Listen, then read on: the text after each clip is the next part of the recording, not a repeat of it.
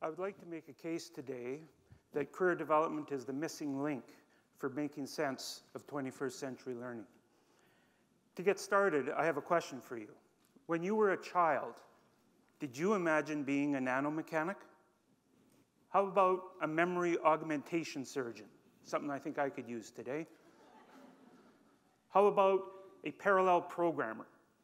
Chances are that none of you, when you were a child, had these occupations in mind for yourself. And chances are that none of you here today even know what any of those things are.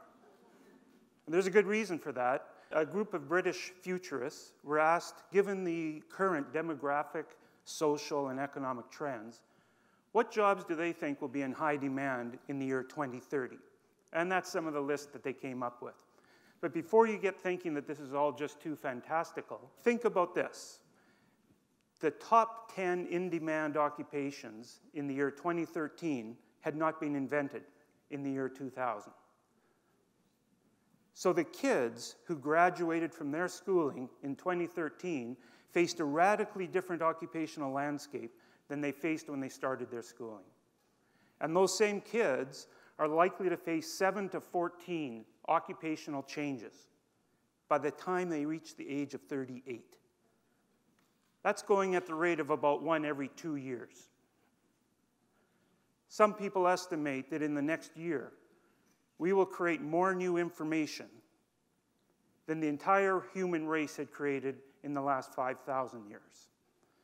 So, as the Ministry of Education website here in BC says, the world has changed, and the way we educate our children needs to change too. Well, they're right. The world has changed.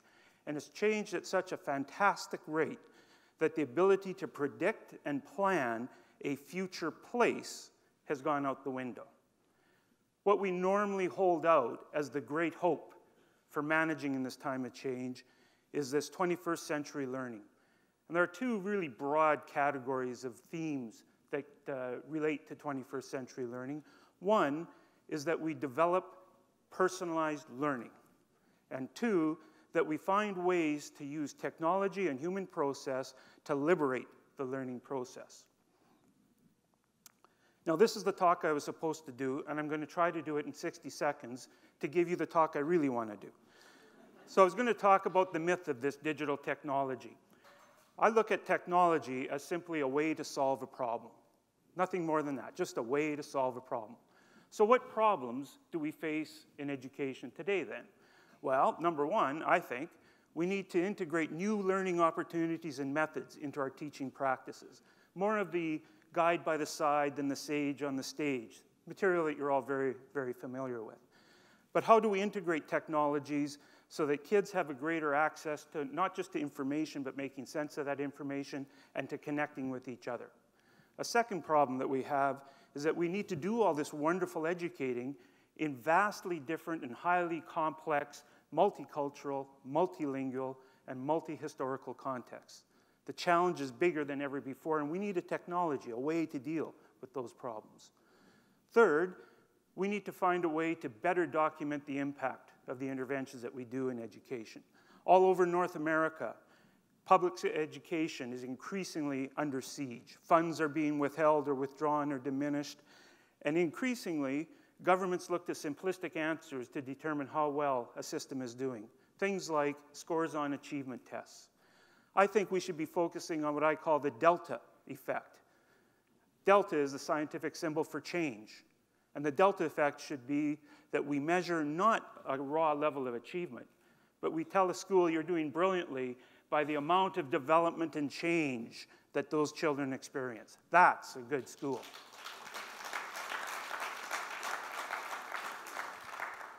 And we need to provide a meaningful framework for learning. Perhaps the single greatest criticism of the, quote, traditional modes of education is that kids feel disconnected. It doesn't make sense to them. It's not relevant. So it's this framework of meaning that I really want to focus on for the time I have left. Now, for those of you that need a sleep already, here's the main message. Personalized learning cannot succeed without creating personalized pathways. So you need to drift off, you've got the main message. To illustrate my point, I'd like to tell you about the curious case of Little Beaver. Shortly after I completed my graduate training in counseling psychology, I took a job as a counselor at a community college. And one of my very first clients was Little Beaver. And I'll give you the kind of summary, the case history of this individual who had probably more challenges than any other person I'd worked with, before or since. Number one, he was a middle 30s male with functionally illiterate. He had about a grade 2 level of education, reading and math level. He was Aboriginal, had been bullied most of his life, and had fought and been a victim of both covert and overt racism for his entire existence.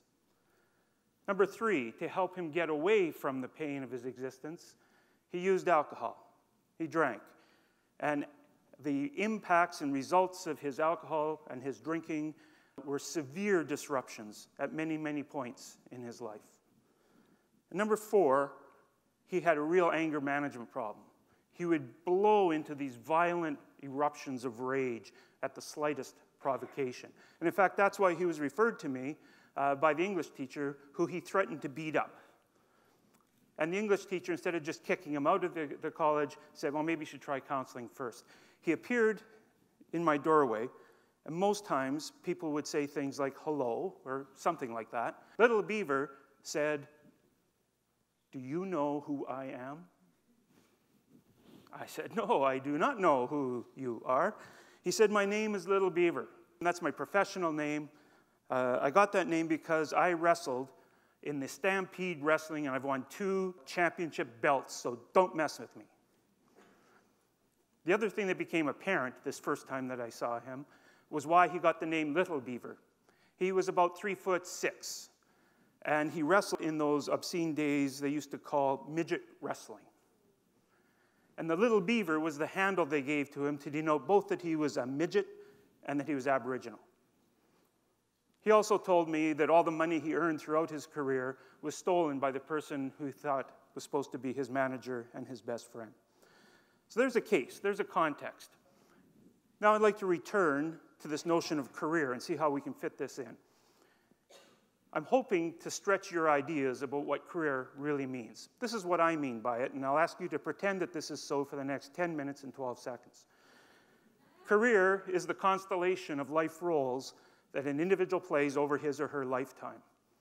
So you play a role as a parent, you play a role as a child, you play a role as a sibling, as a leisurite, and one of the roles that you play is that of worker. And it's how we live out those multiple roles at any one time and over time that defines our career. And so in many, many ways, your career is your life story. And when I said to Little Beaver, how would you like to author a story for your future that is different from the story you've lived so far today? He said, that's exactly why I'm here. And there was energy and there was passion in his voice. Our job as educators is to give every child the tools they need to write autobiographies, stories that they help to create and author, so that they're not written stories by other people who have made decisions for them. But I also have to transform a couple of myths before I really get into the good stuff. So here's some myths about career development that I want to rattle around in your heads just a little bit. The first myth is that career development is a problem. You're in grade 11, you're in grade 12, and you still don't know what you want to do with your life? Oh my gosh, whatever is going to become of you? You are going to waste so much time. No, career development is not a problem. Career development is quite normal. If the occupational landscape is going to be so different in 10 years, why do we do that silly thing about forcing people to make decisions prematurely? Career development is just normal stuff. The second piece is that career development is about planning for the future. Wrong. Career development is not just planning for the future. In fact, this, I think, is one of the greatest disservices we do in schools, is that we say, imagine where you're going to be in 15 years, and how do we help you get there? Kids can't imagine that, and they're right. They're sane. They shouldn't even be trying to imagine that because it's going to be different from what any of us think. Career development is living intentionally in the present. Living intentionally in the present, incorporating those roles and those things that are meaningful to you and making sure they're part of every walking, living day. And when I invited little Beaver to live intentionally in the present, because we can't control the future and we can't change the past, but if you act today, you may be able to influence tomorrow. That made sense. That made sense to him. None of the therapy and rehab and all the rest he'd been through before made any sense whatsoever. Finally, that career development is a purview of guidance. No, it's not. Career development is everybody's responsibility. And as soon as we enlisted the support of his wife and that English teacher was ready to kick him out of college and other people in the school system, his growth was rather remarkable. I told you about 4 technology challenges that we have. And the reason that I shifted my presentation is because all of those things ask questions from the systems view.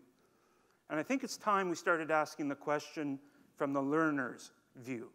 So what technologies do we need? What questions do we need to solve from the perspective of the individual? Well, the first one is simply, how in the world do I acquire and then make sense of all this information?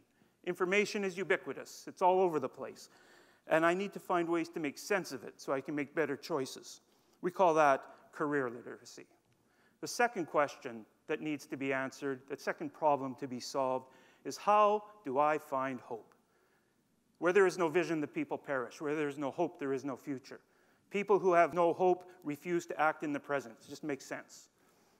And once I find this hope, how do I build and sustain the enthusiasm, the energy, just the plain will to be continuously adaptive? If you've got to make 10 changes in the next 20 years, you better have some of that energy. There's a lot of interesting research going on around the role that grit has in successful people. But I think we need to take it beyond grit, which is just stick-to-itiveness, and call it gumption. And that's enough energy to actually act on your environment today. We need gumption.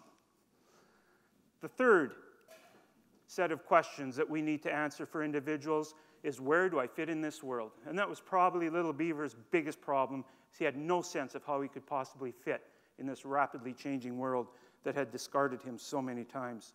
What is available for me, and how do I get a balance between all that I want and need and all the world around me?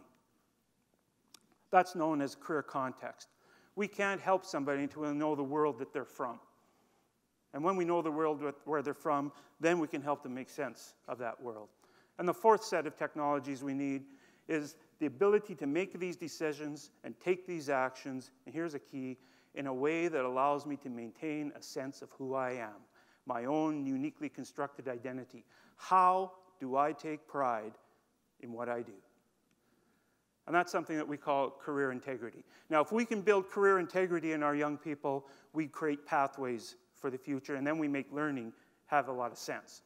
If we put it together in a cycle, this is what we tend to end up with. And the cycle doesn't have a starting place. You can start with whatever you're given. In the case of little Beaver, we started with gumption. We created that little spark of hope that maybe by doing something today, his tomorrow could be better. And that spark of hope caused him to act in that day and develop his literacy skills in a much deeper way. And when he did that, he was able to see the world around him in a much more sensible way. It had hope and possibility for him. And because the world around him now had some hope and possibility, he developed a sense of pride in who he was. He developed integrity that I can fit. And as soon as that integrity developed, guess what happened to his gumption and his hope? Up they went. In fact, he went through that cycle in a very, very rapid process. Within 2 weeks, he had completely stopped drinking. In 3 months, he never had a single behavioral report on him. Also, in 3 months, he knocks on my door one day and he says, "Guess what?" I say, "What?" He said, "I just wrote and passed my grade 9 equivalency exam." He said, "We did it. There's nothing going to stop me now." So in 3 months, he goes from functionally illiterate to a grade 9 equivalency and a heart and mind for the future. So if we put this together, this notion that there is creativity and there is passion, the place where gumption and integrity meet. When those things are enabled, however you do it is great career development. It's also great teaching. However you do that, then we foster literacy, and then we act in our career context. Now, there's a couple of pieces to the little Beaver story that I haven't told you yet. The first is something I discovered about 20 years later. I was doing an internet search, something not available to me when I first met Little Beaver. Did a Google search, and I thought, I'm going to check out my old friend Little Beaver. And there he comes, and there's Little Beaver with his Stampede Midget Wrestling Championship belts, except the picture of him did not match the picture of my client. And it turns out that my client, whose real name was Alvin, had invented the whole persona of Little Beaver. He had taken it on himself because his own identity was just too painful to present to anybody else. And so he lived through this fiction that he wanted everybody else to believe in. I thought that was really sad. But the second piece that I didn't tell you is what happened after he left my office on that day celebrating his major achievement. He decided to celebrate with a glass of beer, which led to a second, and a third, and a fourth.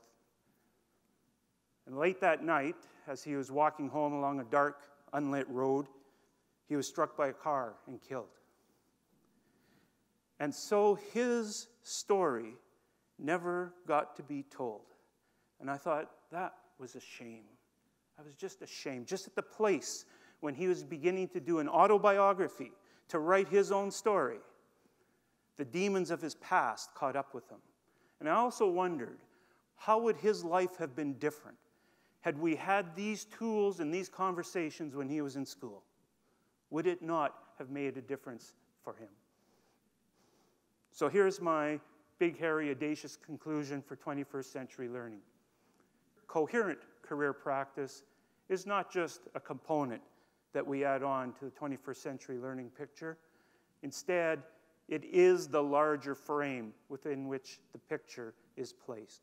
It is a means by which we establish meaning and help give purpose and direction, and most importantly, connection. If you want to destroy somebody, do one of three things. Remove them from all past connection, remove them from present connection, or alienate them from the future. Little Beaver had all three of those things going on in his life. Our job is to provide a framework where that alienation does not occur. Thank you.